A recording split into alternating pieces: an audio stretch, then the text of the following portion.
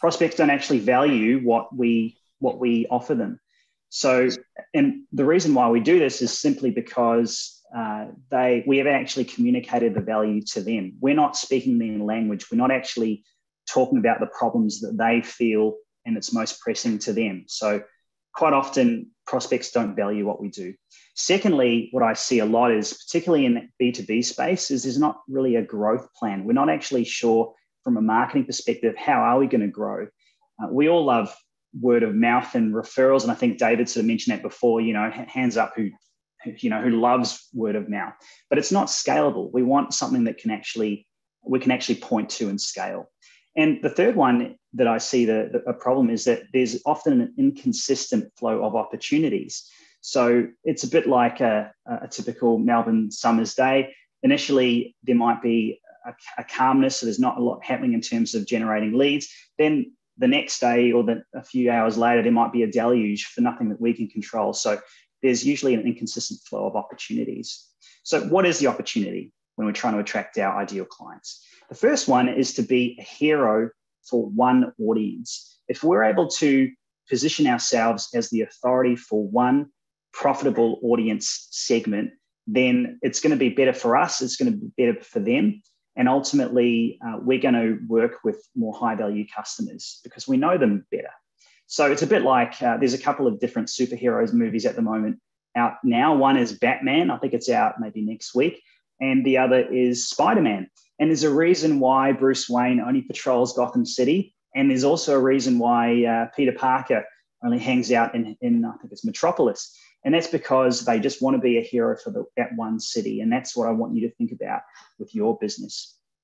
The next opportunity is actually have a strategic growth plan. We want to know how are we going to grow and how we're going to use some marketing tactics to be able to do that. So it's a great way if you can think about having something on paper that will allow you to have that strategic growth plan. And the final opportunity there is to have a consistent flow of opportunities rather than having that unpredictable nature. We want to have a way to have a consistent flow where we're getting good opportunities with our high value clients. So what are the three questions that we need to ask ourselves if we are going to attract these high value customers? The first one is, what does your business stand for? So what I mean by this, if we're really focusing on the who to start with, so who are we wanting to serve, we can then talk more about the how and the what, how we do it and how does that sort of flow on from our marketing. So what I want you to think about is really who is what we call our perfect future customer, because everything from a marketing perspective and from a lead generation perspective starts with this question. So what I'd love you to do now, if you could type in the chat box, who is the person that is your perfect future customer? So for example, is it a managing director of a consulting firm that turns over between $3 to $10 million in revenue? Is it a food manufacturing business that turns over between $20 to $50 million? Or maybe is it a podiatrist with more than 2 clinics? So who is your perfect future customer? I'd love to just see some examples here in the chat. And so the reason why we start with this, what we're trying to do is really niche down and understand the next step, which is the problems or the most pressing problems that you solve for them. So recently, for Concurve, my own business, we did an exercise where we listed in the next 6 to 12 weeks, what are the most pressing problems that this perfect future customer has. And ideally, you might start with one, but if you can list 6 to 9, and then eventually you narrow down and get those top 3 or 4 or 5, then that forms the basis for all your marketing when it comes to generating content that gets people to raise their hand within your social media and whatever sort of tactics that you might decide to use. So in your mind so far, if you've been doing some marketing, what's one problem that you see is the most pressing for your perfect future customer? And just give it a go, but what's something that you see over and over time? Is it that there's a lack of sales? Is it that there's no sense of what a branding plan looks like? What does your perfect future customer struggle with? So obviously you do that with your team, you might do that with your clients, but there's just some questions to get you thinking about what your business stands for. And to illustrate this more, I want to give you the example of a generalist versus a specialist. So in the medical space, on the left over here, you have a general practitioner. And quite often, if you've been to a GP recently, it's noisy, there's lots of people there, it's chaotic, it's sort of a churn and burn, get in, get out very quickly. And it's not desirable really, because they're just trying to get through as many people as possible.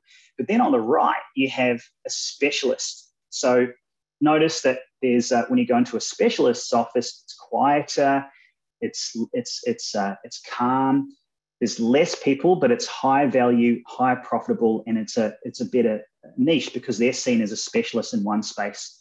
So my wish for you and your business is to really move into the specialist area. And to give you an example in practice, we worked with an air services company recently, and they were a generalist. They could essentially fly anyone in Western Australia.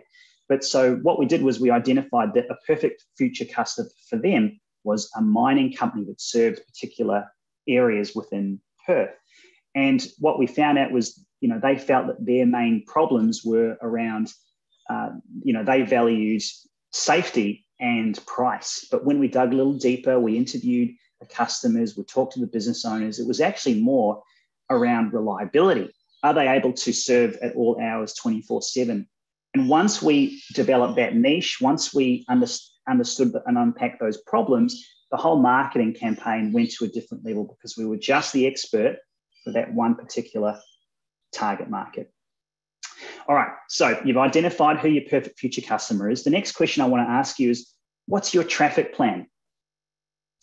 So to kind of get you thinking about this, there's a great series on ABC iView at the moment called Muster Dogs. Now, hands up if anyone's heard of it or seen it at all. I can see there's some hands there that show. Muster Dogs, it's a great show. And basically the premise is that they take 5 different young Kelpie dogs, and over the course of 12 months, they train them up to learn how to become a working dog, work with cattle, work with stock. And what they found was at the very start, in the first few months, they just got them, they got them trained up, and they sort of allowed them to understand if we just work with a small group of cattle, we can maneuver them through the gate. And then as they got more confidence, they were able to shepherd bigger and bigger groups of cattle. And then at the end, they had a massive group of stock, and they had a number of different dogs that they added to do the job. So I want you to think about the way that you're generating leads in the same scenario.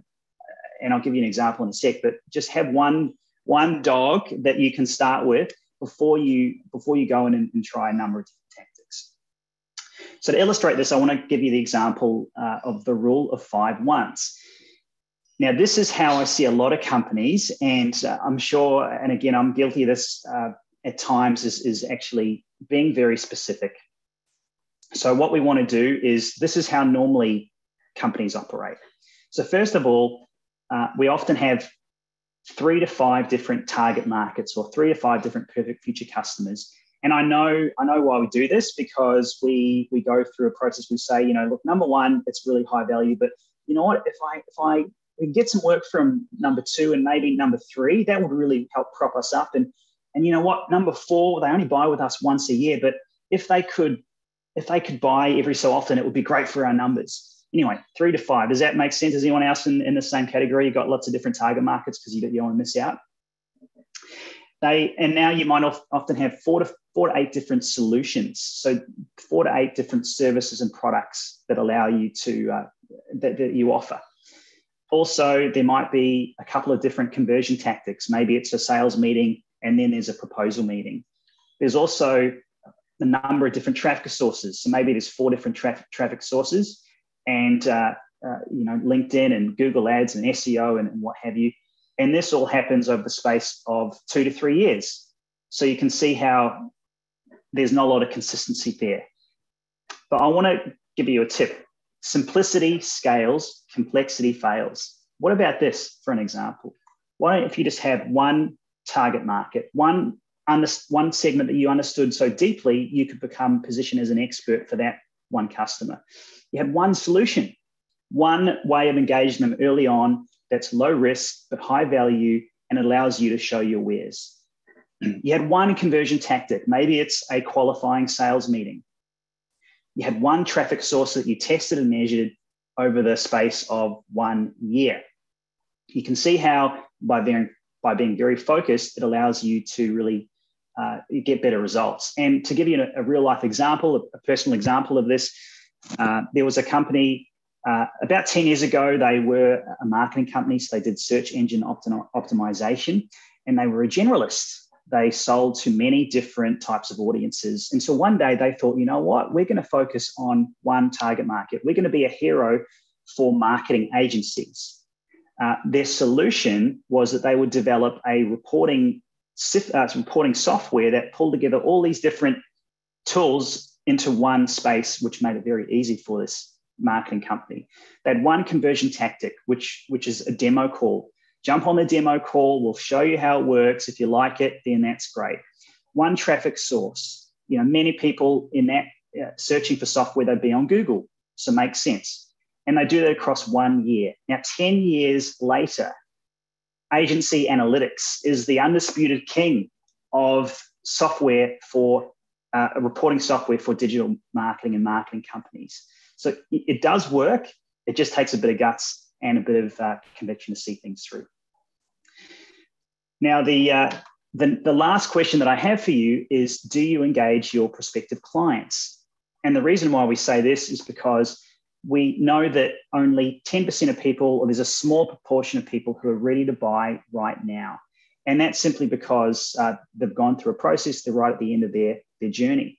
Now, our marketing should not focus on that little cohort, because they're going to find you. They're going to call you, they're going to email you, they're going to go to your website, they're going to send you a message. We want to focus on this space here, which the people that are not thinking about buying, or they're not ready to buy at the moment. That's 60%. And the good news is, if you've done that research at the start, you understand who your perfect future customer is, you've developed and you understand the problems that they face, then it's going to become much easier for you to develop content that really talks specifically to them. They see you as that expert, and they're going to more likely go on and seek you out for information. So there's a number of ways you can do it. It might be through different ways like social media. It might be through email newsletters. It might be something like this, like in a webinar.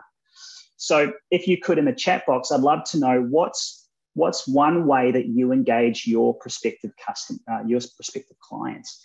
Is it through webinars? Is it through email newsletters? Do you have an Instagram social media posts? Do you do outreach through LinkedIn?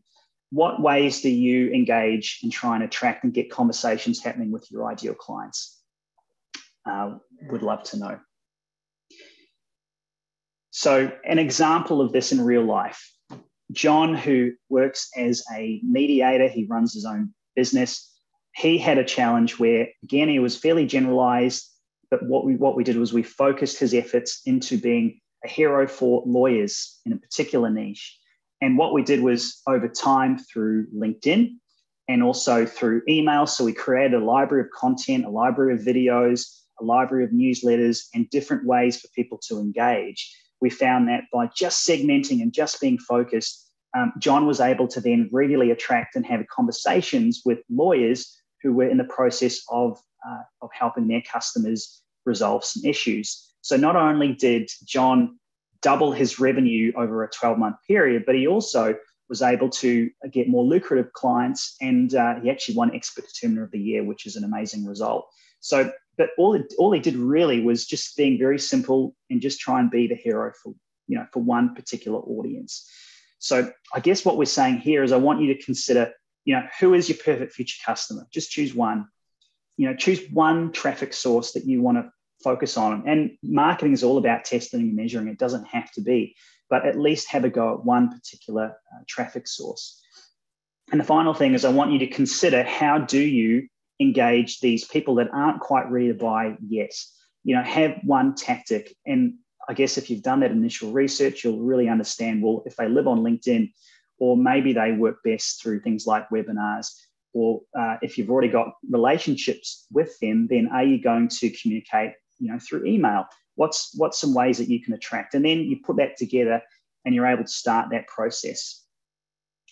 So what we're going to do, if you are, obviously we'll talk through some concepts. So we have a freebie, an ebook that we have that's available for you. It's a playbook that essentially talks you through ways that you can define your niche, and you can understand how you can position yourself, as well as ways to engage your ideal audience.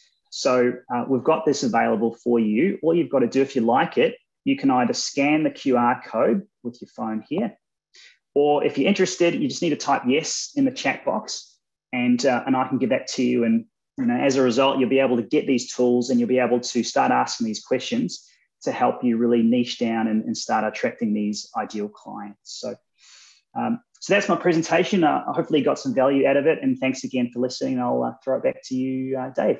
Awesome. Thanks very much, Andrew. Let's give him a nice round of applause. That was a fantastic presentation. I love the 5 1s. I think, it's a great reminder, and a lot of people forget that marketing is actually simple. It's just that we complicate it. Humans have this nature of just making things complex. There is also a link in the chat box. Eugene's put that in there. If you would like to pop that in again, Eugene, for people who missed it, you can go to the download. What we're going to do in a moment is we're going to go into breakout rooms. And the reason we do this is because being stuck behind a computer and not talking to other humans is not good for you. So we're going to get you to meet some new people. We're putting you into groups of 5. And when we go into these breakout rooms, there's 2 things I want you to do. The first one is I want you to think about where you are in your business right now. When we talk to business owners, there's 3 phases that people are in. They're either chaotic, they're out of control, and they're trying to make ends meet.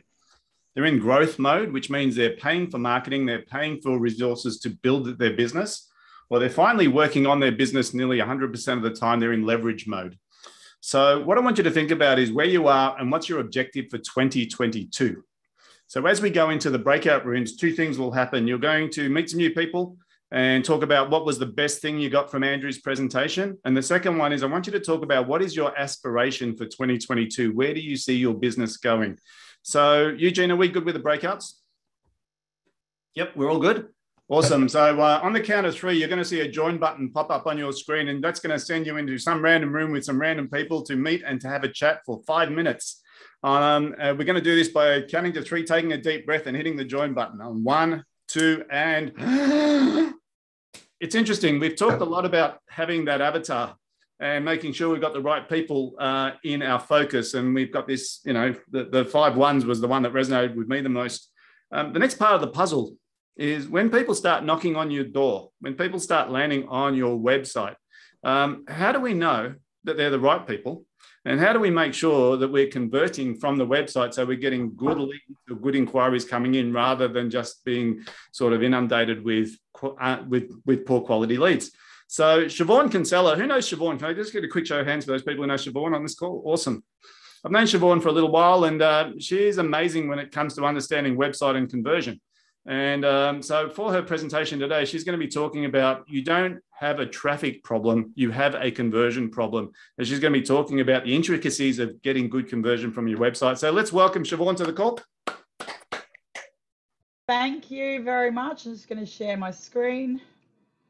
Okay, so thank you, David. Been a great presentation so far. I'm just going to put this into full screen mode. Everyone see my screen okay? Cool. So good morning, everyone. It's great to have you here. Thanks so much to everyone for being with us today.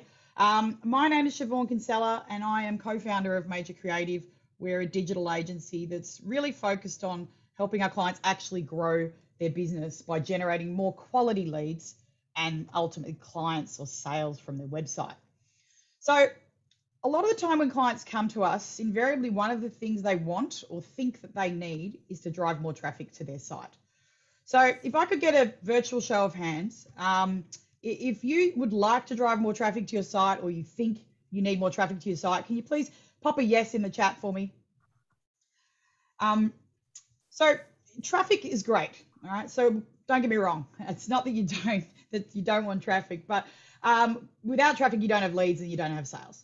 But the problem with thinking that traffic is the solution is that it's basically putting the cart before the horse. If your website or your landing page is not optimized to convert that traffic into leads and sales, then like what David said at the start, it's like pouring water into a leaky bucket, which if you can visualize that, it's pretty wasteful and pretty unproductive. So today I'm going to share 5 simple and cost-effective, if not free, things that you can do this week, or if you're busy this month, to convert more visitors to your website into actual leads and clients. So number one is knowing which levers you need to pull most. So one of the best ways to detect leaks in your funnel is to understand the online growth levers in your business and see which ones need to be pulled or focused on to get the results you want. All right, so each one of these levers works together to create an effective sales funnel. So let's have a look at these levers, and maybe you'll be able to recognize or identify the weaknesses in your funnel. So firstly, traffic. We've already talked about traffic. It's really important. It is where it all begins. Without eyeballs on your website, you're not going to get leads or sales, right? So do you know how many visitors you get to your website every day, every week, every month? And then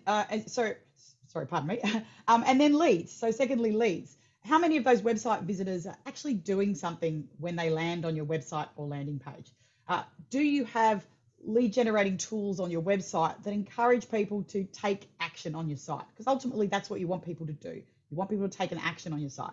Do you have an opt-in for a newsletter? Can they download a guide, a price list, a white paper, a case study? Do you have an upcoming webinar you'd like them to register for? It's really important to have something for visitors who aren't ready to buy from you quite yet, which I think Andrew mentioned in his presentation as well. And this doesn't matter whether you're a service-based business or you sell a product, it's still buying. So whether someone's ready to buy your product or whether they're ready to book an appointment, at that point, they're ready to buy, essentially. But on average, and this is an interesting stat, and it does vary depending on the industry and business, but on average, only 4% of website visitors are actually ready to buy when they land on your website. All right. So if you don't have anything for those that aren't ready, you're missing out on 96% of your traffic on any given day, which is really just leaving money on the table. So thirdly, sales. I mean, this is the ultimate. This is the show me the money part. This is where you'll really see the value of your funnel. If you're a service-based industry, your sales results may not actually be measurable from the website directly, but you can track the leads, the appointments you had, and then you can track the sales and actual revenue you converted offline. So what sales or revenue are you currently generating from your website? If you know that number, if you know the amount of revenue that you're generating for your website on a monthly basis or a quarterly basis, pop a $ in the chat for me now. It's a really important thing to actually know. And last but not least is repeat sales, so recurring revenue. How many of your customers are coming back to you again and again? Customer loyalty, as we all know, is really, really important. And understanding how you can tap into that is really, really valuable.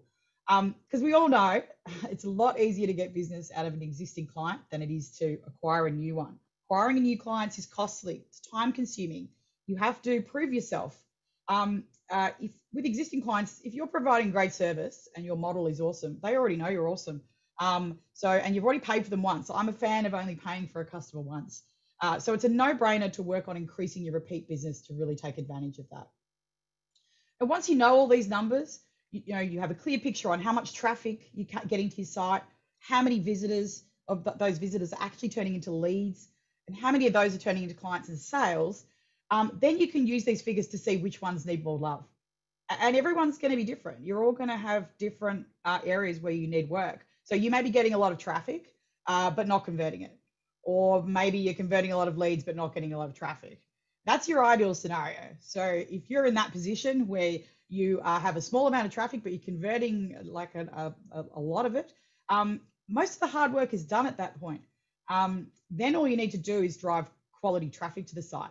And that's actually not the hard part. Often people think that's the hard part, but traffic is everywhere. It's literally everywhere. So have a look at your figures, sit down and look at that data, see how many leads are coming in, see how many visitors, and see where your problems are and where your attention needs to go. The picture will paint itself pretty quickly if you do that. So number 2 is to do user-based testing. So this one is one of the most tried and tested tools to fix a poor converting website or landing page. It's good old-fashioned user testing. So what do I mean when I say that? Well, it's not rocket science. It means getting user feedback about your website. So it's really helpful in a lot of ways because it can help you formulate ideas about how to improve the structure or layout of a page, even the site design, copywriting, messaging, calls to action, you name it. And the best way to do user testing is to ask the user to record the experience so you can hear their thoughts and impressions in real time. We do this a lot with clients, especially when it's a new service offering or something a little bit outside the box, but this really applies to any business. So whether you're an accountant, a lawyer, or you're selling a product online, user testing will give you a lot of actionable insights. And look, the reason why it's so powerful, user testing, is because as business owners, we spend a lot of time in our business. And sometimes it's hard to see the forest for the trees. It's hard to be truly objective about our business and things like our website or our logo. We tend to get very attached to things for the wrong reasons. If that sounds familiar, and if you can relate to being a little bit too close to your business to be objective about it, then just give me a thumbs up. I think we're all guilty of that at some point in our business.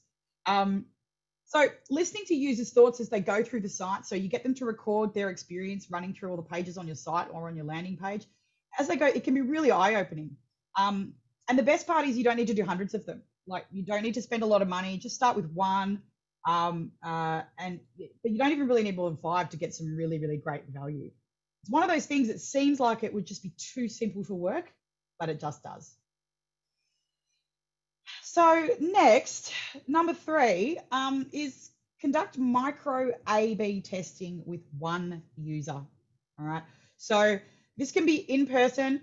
You want this to be one-on-one. It can be online or it can be in real life. Doesn't really matter these days. But this idea takes user testing to a whole other level, right? So we call it micro A/B testing because you simply run the test with just one user. So you might be thinking, well, what am I going to get out of that? What value will I get out of that? There's a couple of reasons why it's really valuable. Firstly, if you're a small business that doesn't have a lot of traffic, then you can't do formal A/B testing. If you get less than 10,000 visitors to your website a month, you just won't get the data. It just won't work. It won't actually function properly. So the next best thing is to get a user in front of your website. It doesn't even have to cost you anything. You can ask a friend, a relative, someone in your target audience. You're just really trying to get that real immediate, no filter reaction from a user as they go through the site. So it's really helpful if you're trying to make a decision between 2 different lead magnets. For example, like, would a pricing guide work better than a case study as a download on my website? Or would a free audit get better traction? Or if you're trying to decide between 2 design directions, for example. It's a really great strategy because sometimes in business, again, we can agonize over things and go, oh, I don't know if I should do this, or I don't know if I should do that. When in doubt, ask a human. Don't rattle it around in your head for too long. So you get them to go through each version of the page or the site that you're looking at. You don't tell them that that's what they're doing. So don't say, hey, these are 2 options and I'm trying to figure out which one's best, to pick the best one. That will kind of ruin the process. So just let them go through it one by one. And it's important to ask the right questions as you do go along. So things like, when you landed on the site, is it easy to understand what our business is about? Do you quickly grasp what we're about? Is it clear what makes us different, what we're offering? And things like, where were your eyes drawn when you first landed on the site? What drew you in when you first landed there? You just let them make their way through the page, and at different points you ask them questions. What did you think of the design? How did the website make you feel? The idea is to keep the questions open-ended, and don't ask leading questions to try and get them to tell you what you want to hear. And like a lot of things when you're doing things like this, is that the most important thing is to talk less and listen more.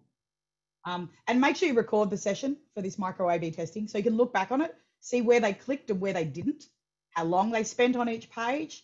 And if they spend less time on a particular page, you can ask them why as well. You'll be really surprised what the results are from micro A/B testing. So I highly recommend it.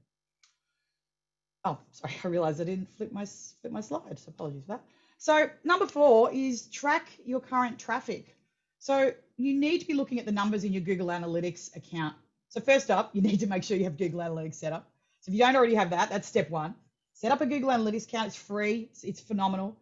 Set up Google Analytics. Make sure you get your web people to install the tracking code on your website. That's just technical mumbo jumbo. It's very straightforward for any web person to do, but that's so you can track the behavior of users on the website. And the next step, and this is a step that's often missed by businesses, is to set up specific tracking within Google Analytics to track the particular actions that you want potential customers to take in your funnel or on your website.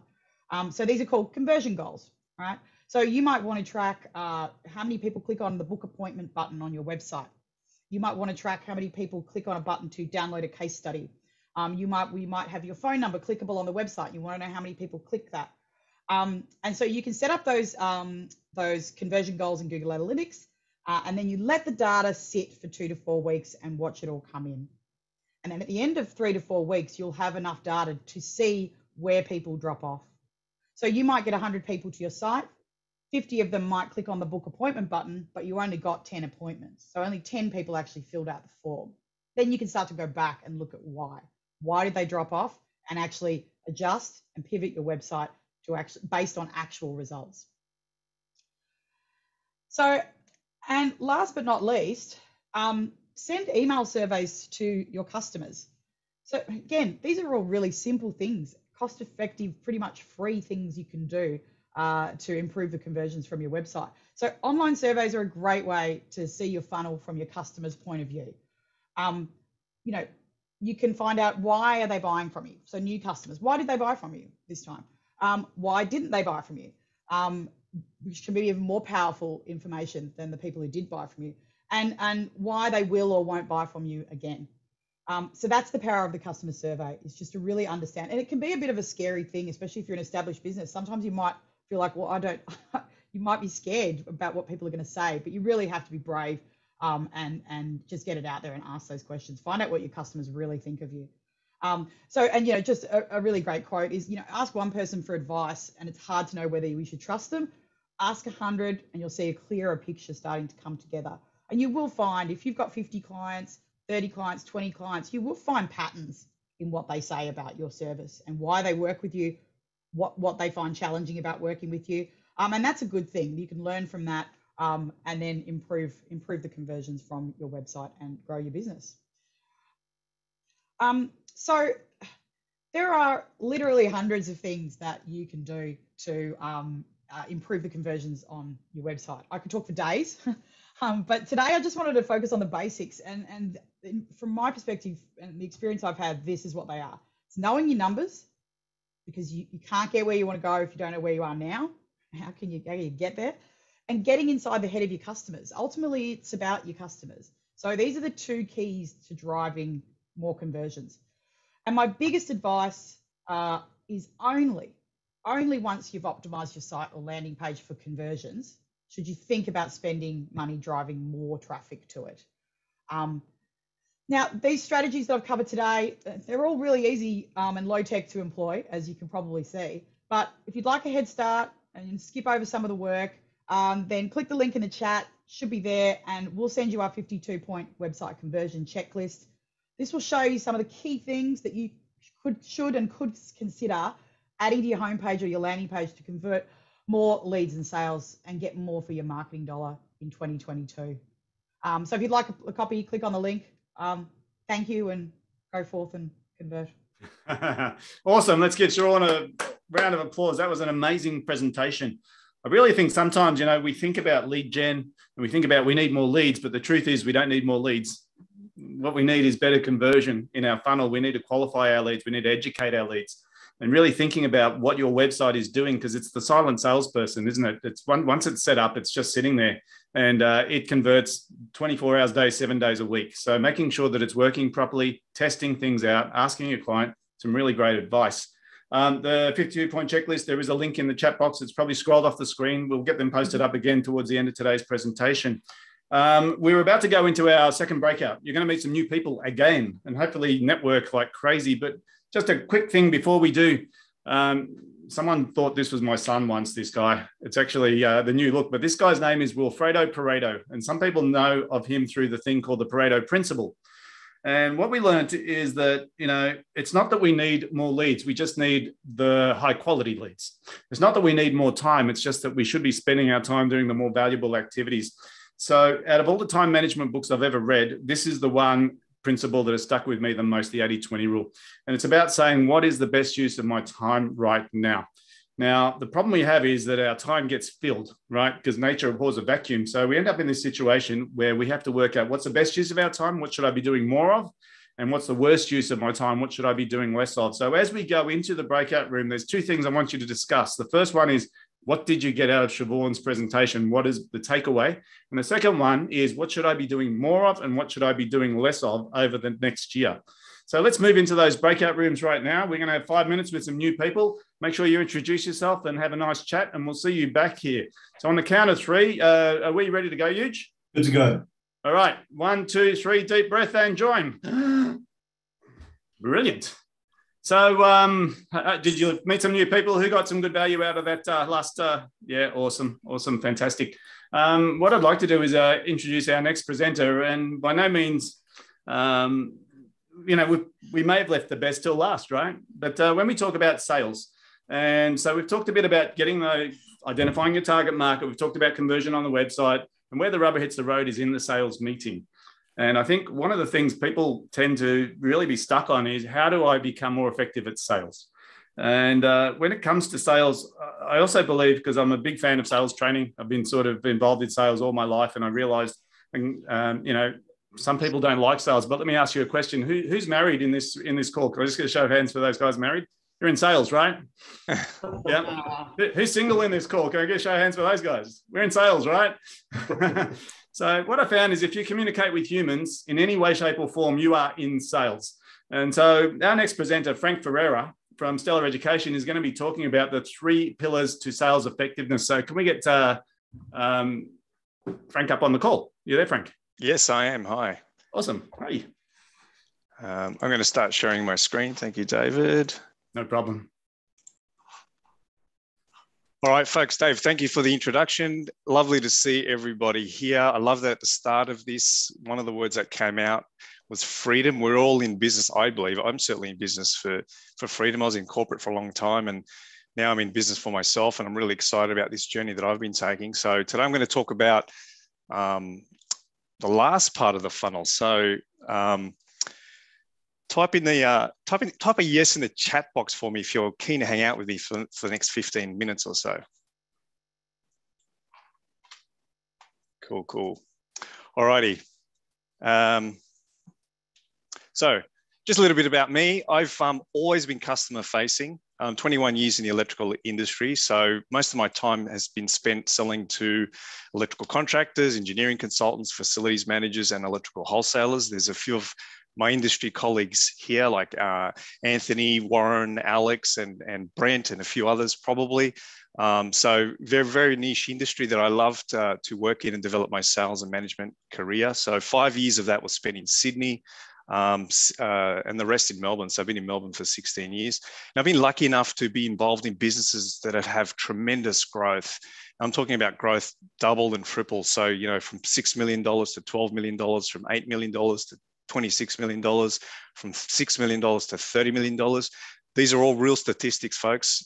These are the trajectories that I've been involved in business. And a lot of it's been all around sales and operations. So as much as I enjoyed that, and as much as I admittedly didn't do it all by myself, always had very good teams around me. What I wanted to do, and what I have done in the last 2 years, is develop this business called Stellar Education, which is all about helping businesses develop their sales pipeline, shorten their sales cycle, and increase their conversion rate. So that's really the mission that I have for myself and for business owners.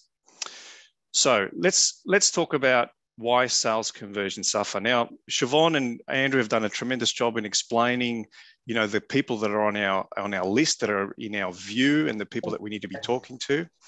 But why don't we pull them through to paying clients? I can give you 2 reasons. One is we don't have a sales framework. And 2, we don't have a sales plan that we follow. So with that scenario, if you don't have a framework and you don't have a sales plan, I can guarantee your profitability will be lower. So when you're looking to scale your business, when you're looking to grow and get into that leverage part of the triangle that Dave was talking about, it becomes very, very difficult. Now, there's a lot of natural salespeople in here. I saw James Muster here earlier. He's an absolute gun of a salesman. And there is some natural ability around that. There's a little bit of art around selling. There's no question about that. But fundamentally, what I try and encourage people to do is treat sales like a science. Follow a framework, follow a sales plan, follow a process. And if you do these things, you will increase your conversions. I will guarantee that. So what I talk about with my clients is really based on the 3 pillars of sales effectiveness. Now, today, I'm not going to really focus on all 3 pillars. I certainly don't have the time to do that. And importantly, the things that Andrew and Siobhan talked about, we're really covering off on a couple of these pillars anyway. So when I talk about segmentation, it's about who's on your list, who are you targeting, who are you going after, what's the style of client you want, how many are on your list, how many of those do you want to convert? So segmentation is something I focus on for clients that Andrew and Siobhan have addressed beautifully. Sales leadership is also about, what are the things you're doing on a day-to-day, week-to-week basis that is going to help you bring customers through to your business. So again, the guys talked about that in reasonable amount of detail, including things like measurement, testing and calls to actions and things like that. So what are the things you need to be doing to engage clients on a regular basis to drive that traffic through?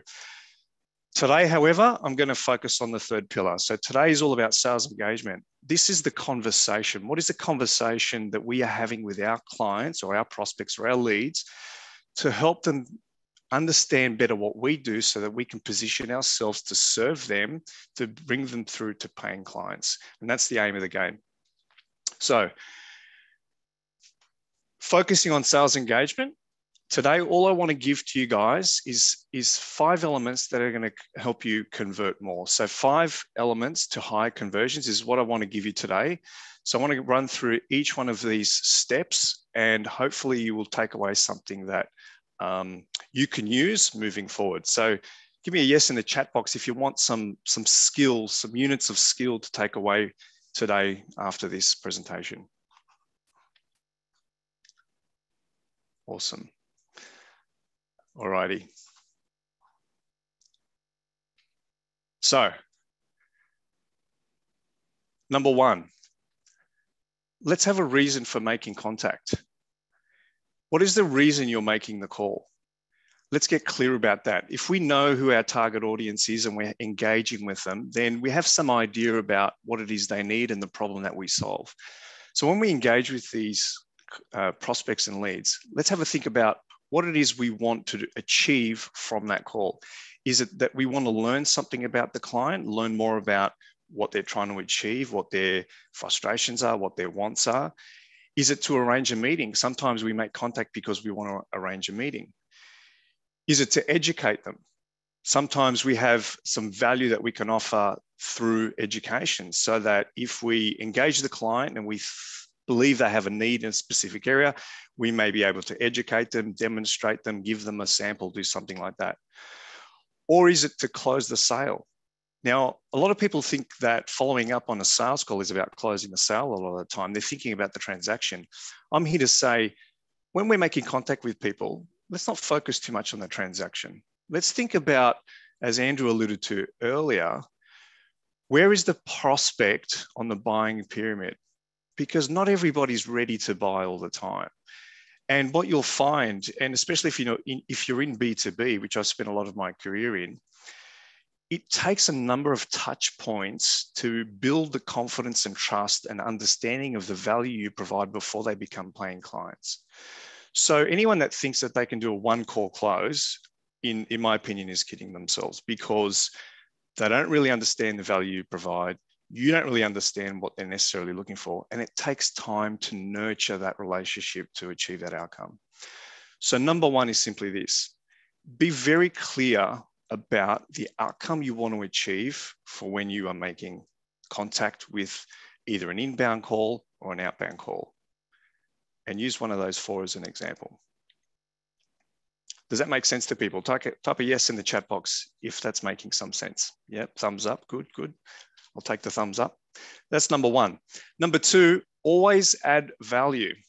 Always add value. I get some feedback from some clients that say, oh, the follow-up, I feel like an ambulance chaser. You're not an ambulance chaser. You're not a pain in the ass if when you make contact with someone, you're always adding value. Now, what can that value be? Let's have a think about that for a second. People want to feel listened to. People want to feel understood. They want to feel like they're getting somewhere in life. So do the simple thing. Ask them something about them.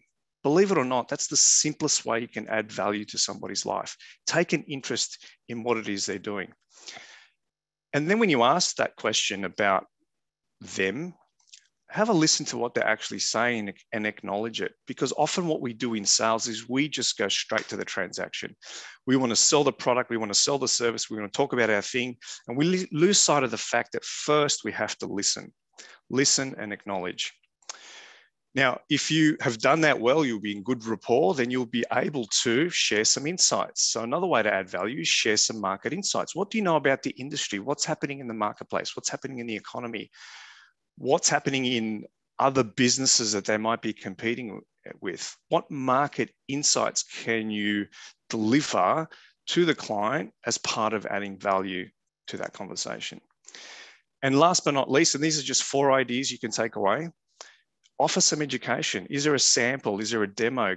What can you show them that's going to make them feel like, A, they've been listened to, that you understand them, but they're actually taking something away that they can use? So the bottom line here is stop focusing on the transaction. Stop focusing on, I need to get the deal over the line. I need to sell the product. I need to hit the quota. I need to hit budget. Whatever the internal goal is, let's just stop focusing on that for a minute and let's think about how we can add value to the client. That's number 2. Thumbs up if that's making sense to people. Yeah, cool. Number 3, the psychology of influence. This is my favorite thing, So Stephen Covey wrote a book called The 7 Habits of Highly Effective People, one of my favorite books, quite the salesman himself. And it's all based on psychology. When we're engaging with people, we must really seek first to understand what are the things we need to do to really empathize with the prospect and the lead so that we understand their point of view.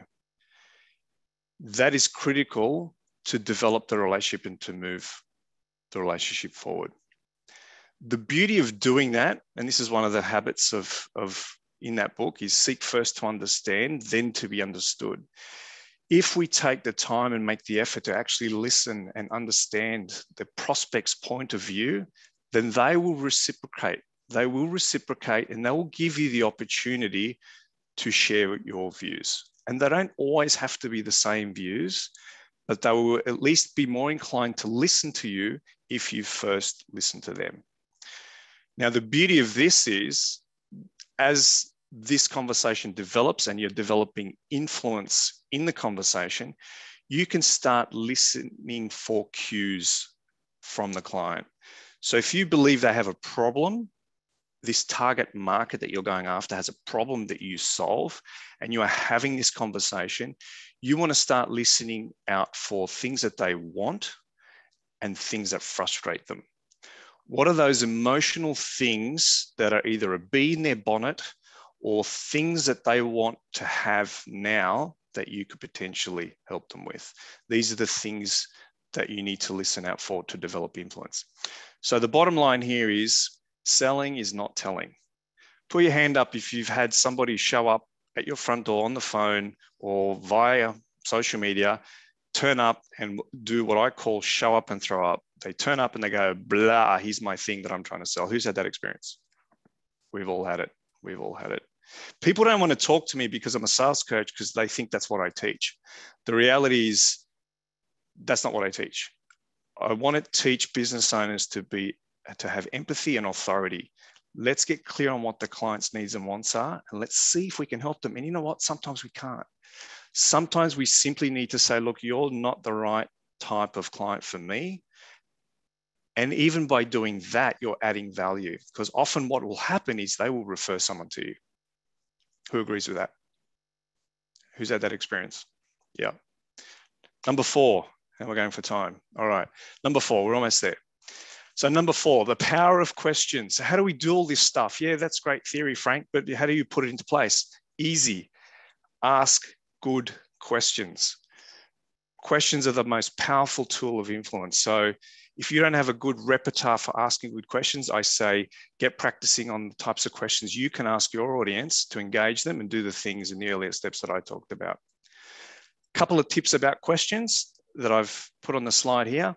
Chunking. Who's heard of chunking? Has anyone heard of chunking? It's a little bit of a, I think it sort of comes into the NLP, psychology, that sort of thing. Chunking is about going to that next question by focusing on the words that your prospects use when they're communicating with you. So if they're talking about very specific things, it's really important that you focus on those words. And by utilizing those words that they are using, asking a second question to help clarify their meaning, because people use words and they mean different things to different people. So chunking is a great way to ask that second question so you can clarify their meaning. The second thing you can do, if you are tapping into their wants and frustrations, they will ultimately lead them to a desire, which is a future-paced situation. Something in the future is a desire that they are looking for, or it's a fear, something they want to avoid. So by asking these deeper questions, you will find out more about what's important to them and what it is that is going to influence them to make a change. Because ultimately, that's what we are doing in sales. We are asking our audience to change from what they are currently doing. So what will it take to do that? The power of questions. The final one, and my favorite, let's get commitment. I don't know how many sales conversations happen around the planet that end up with what I call coffee and donuts. And that is, we have a nice chat, we talk about some nice things, we talk about the footy, and then we go away and say, catch you next time.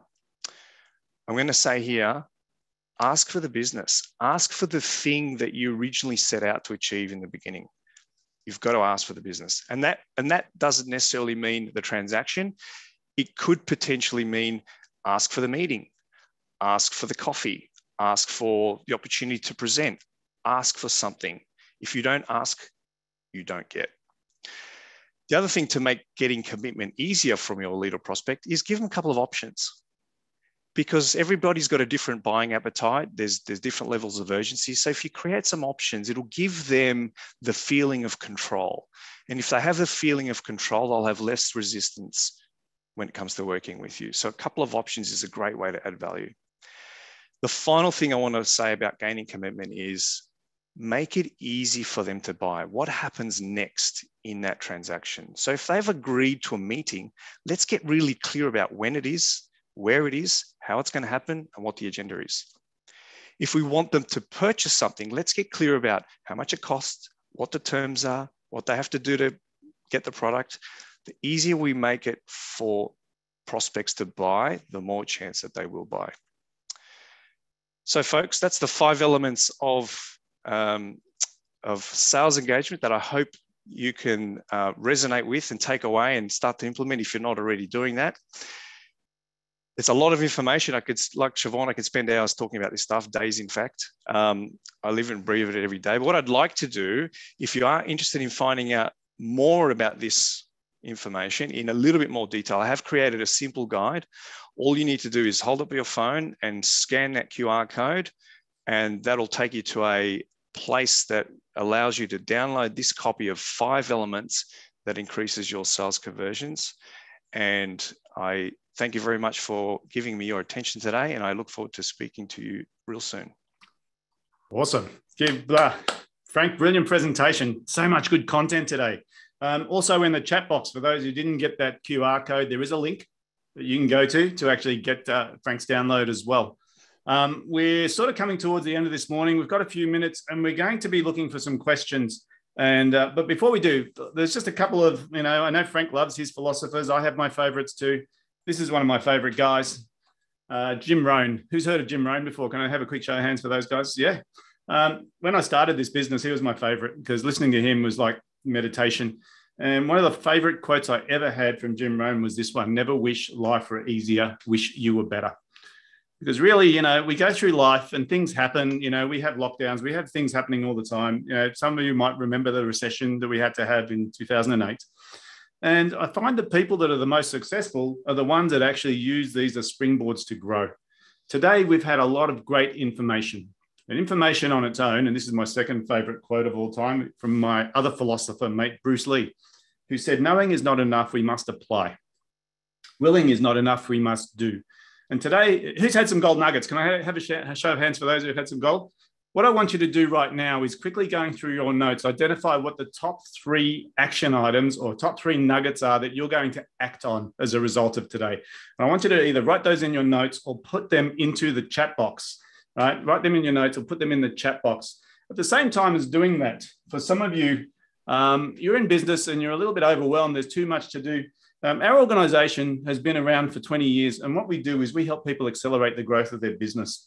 So if you need resources outside of what the guys have presented on today, we can help you and guide you through that as well. So I have a QR code too.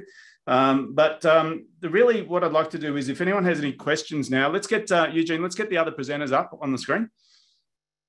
Let's get the other presenters up on the screen. If anyone has any questions or if they'd like to share the biggest nugget they got out today into the chat box now would be awesome. Let's see if we can get some insight into what did you get out of today's session? What are your action items? What are you going to do as a result of today? Got a lot of thank yous. Testing website usage, awesome. What do we got? Be water. Yes, Gary, good on you. Listen. Absolutely. You know, I think Frank had some pearl reminders there of really, you know, just understanding that, you know, our job as salespeople is not to tell, it's to sell. And selling usually happens when you ask good questions and you help people. So awesome on that one as well. Selling is listening, not telling. Got it. Stop focusing on the transaction. That was a piece of gold from Frank. So thank you for that one. Clarify who is my high value client and then build relationships. I still go back to the 5 1s. I love that idea of just focusing on one channel, one element, one conversion, just getting that through your business. And be granular, focused, and personalize each step of the engagement. I think, you know, Siobhan talked about the testing and the measuring, the A/B testing, just making sure that we have ways of seeing what's working. There's a reason God gave us 2 ears and 1 mouth. Some salespeople have got 2 mouths and 1 ear, I reckon. Single focus, understanding my customer better with better recording of information, 100%. Eugene, can we just get all the links that the guys have produced today in? Oh, here we go. Look at that. If anyone wants any of the resources from these presenters, they have done a sterling job of giving us some insight today. I highly recommend grabbing their resources, whacking them in your reading list. There's 3 links there. There's one for attracting your ideal client playbook. There's one for the 52-point conversion checklist for your homepage. And there's one for the 5 elements that increase your sales conversion. Rule of 5. Awesome. Test and measure, don't focus on transaction. I love this. Let's give these presenters a round of applause for coming up with some really excellent content. This has been amazing just to hear this. If you can plug those holes in your leaky funnel, if that's the one difference you make, this year is going to be your best year ever. So really, really appreciate you guys, your attention and your time. Once again, if you'd like to get any more information, you've got the links. Let's unmute and give these guys a nice round of warm welcome and thank you. Unmute your microphones. Thank you, guys. Well done. Thank you. Guys, enjoy the rest of your day. Thanks so much for your attention. I hope you got some great value and let's make sure you utilize what you learned today and get some awesome results in your business. So thanks for your time.